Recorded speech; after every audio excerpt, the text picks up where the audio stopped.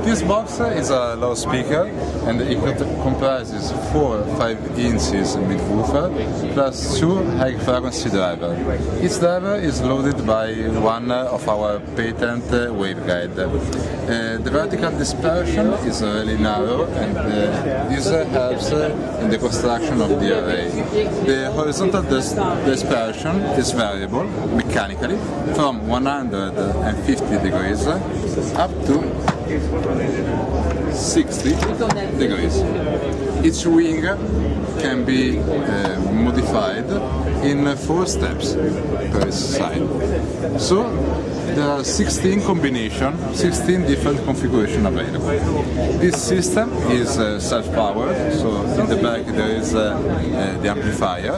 The available input are an analog input or digital AES input, and there is also the control over an Ethernet communication.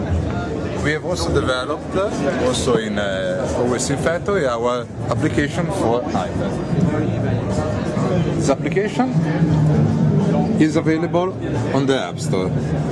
So, first of all, we can look for all the devices connected, and we can design our system.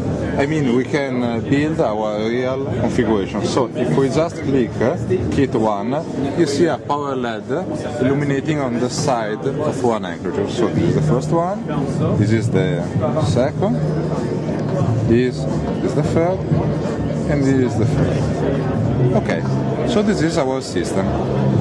Then, since we want also to control our system, we can assign all of these loudspeakers to the same group. Doing this, we can go in monitoring, and in monitoring we can see the actual configuration of the loudspeaker. So, if, for example, we change to the third one, we see also the configuration of the wing. So if we change something, we see immediately the changes. Okay? The available information are input meter, output meter of the low and high way, and temperature and protection of the amplifier. We can now go on control. We can control both the single and the group of loudspeakers.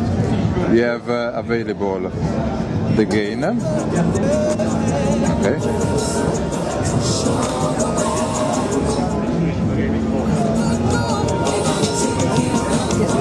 We can invert the polarity, add a delay to the system, mute or unmute the loudspeaker, and finally we can also equalize. We have different filters available, from parametric EQ, high pass, low pass, low shelving, and high shelving. For example, in the parametric EQ, the available parameters are the frequency, the Q of the filters, and also the gain. We can listen immediately to the changes taking effect.